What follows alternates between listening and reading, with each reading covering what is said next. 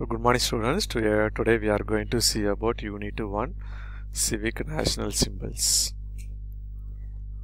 Today we are going to learn about what are the natural national symbols of India and the importance to protect them, and what are the different national festivals and how we are celebrating with joy.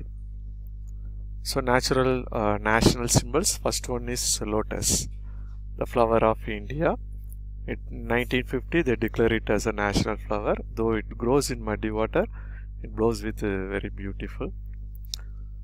And next, the national tree, it is a banyan tree. In 1950 they declare it, and it is the symbol of pride and has many medicinal values. Next one, in 1973 they declared the tiger as the national animal, and it is the largest cat species. India has 70% of tiger population in the world. And peacock, in 1963 they declare it as a national bird, and it is the native to Asia and the only bird which has a tail. And the elephant, in 2010 it is the native to mainland Asia and plays a critical role in maintaining the region's forest. And in 2008 they declare the river Ganges, and it is a perennial river, and many royal capital flourish in the bank of this particular river.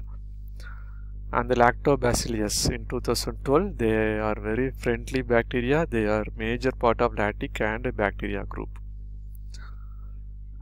And in the year 2010 they declare river dolphin, and it is a reliable indicator of the health of the entire river ecosystem, and it is the endangered list. And in 1950 they declared mango.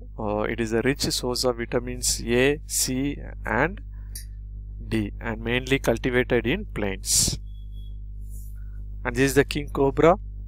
It is the world's largest venomous snake and lives in the rainy forest and plains of India. And now let us see what are the Tamilnadu natural symbols. Animal, this is Nilgiri tar, and bird, the emerald dove, and flower Glorissa superba, and the tree plum-yar trees. And let us see the other symbols of our country, that is mainly the national flag. It is a tricolor flag. There are three colors are the same width and are arranged horizontally. There is a saffron at the top, represent the valor and the sacrifice, and the green at the bottom, which represent the fertility and prosperity. And there is a white band in the between, represents the honesty, peace and purity. The Ashoka Chakra on the wheel is the navy blue, represent truth and peace. Our national flag's length and width proportion is 3:2 respectively, and Ashoka Chakra has 24 spokes in it. And what is the national emblem? The 4 lions on the top of Ashoka pillar at Sarnath was chosen to be our national emblem. The national emblem was accepted on 26th January 1950. The Satyame Jayate has been inscribed at its bottom. It means the truth along trumps. The national emblem consists of 2 parts of the upper and lower parts. In the upper parts, there are 4 lions which are facing north, south, east and west location, and this is a circular pedestal, and one can only see 3 lions at a time. This is the beauty. And the lower part has an elephant, a horse, a bull and a lion. The wheel of righteousness is placed between them. This emblem is found at the top of government communication, Indian currency and passport, etc. And what is the national anthem? Jana Gana Mana is our national anthem. It is symbolizes the sovereignty and integrity of our nation. This anthem was written by Rabindranath Tagore in Bengali. This was transcribed in Hindi and was accepted by Constitution Assembly on 24th January 1950. He is the Rabindranath Tagore, and he also written national anthem for Bangladesh and Sri Lanka. They are using the same song nowadays. The rules to be observed while singing the anthem. This anthem has to be sung at a duration of 52 seconds. Everyone should stand erect while singing the national anthem. One should understand the meaning while singing the anthem. And another thing is national song. What is the national song? The song Vande Mataram, composed by Bankim Chandra Chatterjee, was a source of inspiration to the people of India in their struggle for freedom. It has an equal status with Jana Gana Mana. On January 24th, 1950, the President Dr. Rajendra Prasad came up with a statement in the Constitution Assembly. The song Vande Mataram, which has played a historic part in the struggle for Indian freedom, shall be honored equally with Jana Gana Mana and shall be equal status with it. And what is the national pledge? India is our country, my country, all Indians are my brothers and sisters, is our national pledge.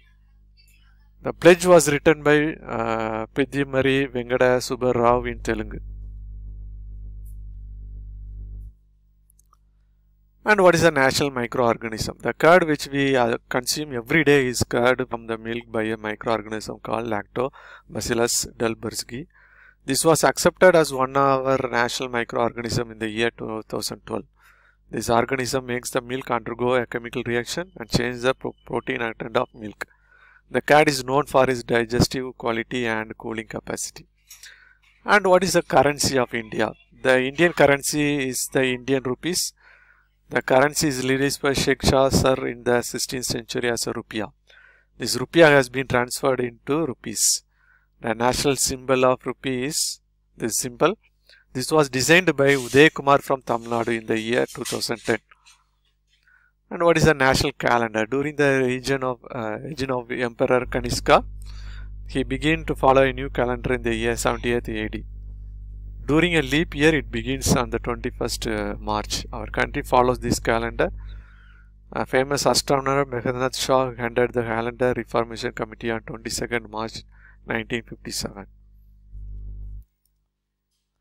And what are the national holidays? And the important holidays: Independence Day. Every year, August 15, it is celebrated as Independence Day to commemorate India's freedom from British rule. This auspicious day is also marked as the birth of world's biggest democracy, India. On the day the India gained independence, Mahakavi Bharatiya's poem Aduvame Palli Padome, and it is sung on every All India radio by T.K. Pattammal, a famous singer of Carnatic music. The Prime Minister unfurls the national flag on the Independence Day at the Red Fort, New Delhi. And another important day is Republic Day. On 26th January 1950, India was declared as a democratic state. Every year in this date is declared as a Republic Day. The Constitution commenced on 26th January 1950. On Republic Day, the President of India hoists the national flag at the Red Fort, New Delhi.